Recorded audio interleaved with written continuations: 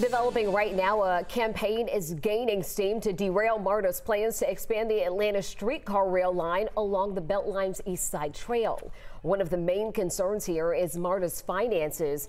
Its expansion program is about to undergo an audit, which does include this rail extension. A looming question: is there enough money to execute these projects as planned? According to our partners at the Atlanta Business Chronicle, business leaders are wary about safety and concerns about access for pedestrians. MARTA responded to 11 Alive, saying MARTA's first priority is always safety. The proposed alignment takes into account the established public access areas and provided crossings with safe access in mind.